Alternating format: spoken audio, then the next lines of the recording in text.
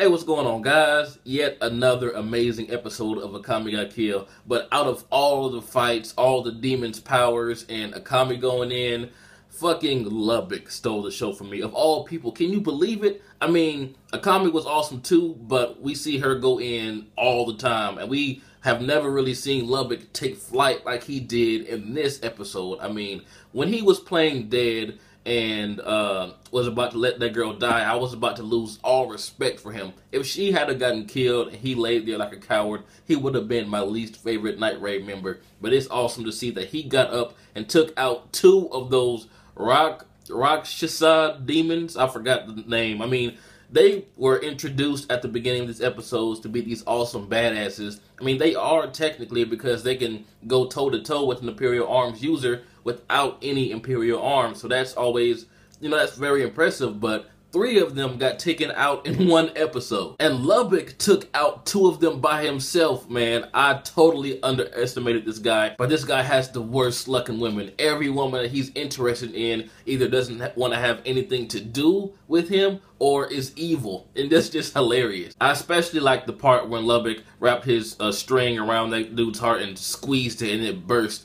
That really reminds me of Stas from Bloodlad. I miss that fucking show, yo. Now, I am very mixed on how I feel about Kurome. I hate her at the same time, but then again, I love her. It's just so confusing because seeing her get up out the bed and put on an act that she is still healthy, and as soon as Death walked away, she fell into a Wave's arms and just said that if I die, I want to die fighting. I was not born in this world to be disposed of like that. So that kind of got my respect, and she cares about her comrades just like anyone in Night Raid cares about their comrades. So it's really kind of hard to hate someone like that because they're really in the same business, and there's really no heartless character that I can think of so far. The only person I can straight up say that I hate is Seryu, because, I mean, even though she's doing what she thinks is right, you should not think, I mean, just going back on the episode that happened a few weeks ago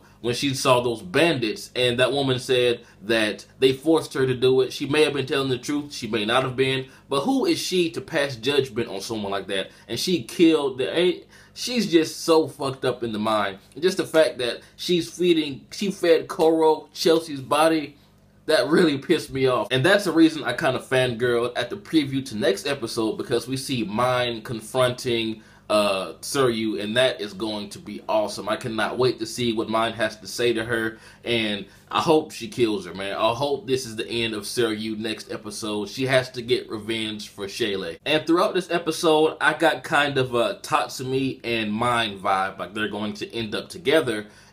Just the ice cream scene, but it was really nothing big. But at the end, this guy says he sees the red string of fate connecting those two, and just seeing them fighting, like right after he said that, like, no way, ew, that's disgusting. That really reminds me of Simba and Nala from Lion King, because that's how they were when they were younger, but they, eventually got together and had a baby and everything. So Tatsumi and Mine are going to end up fucking.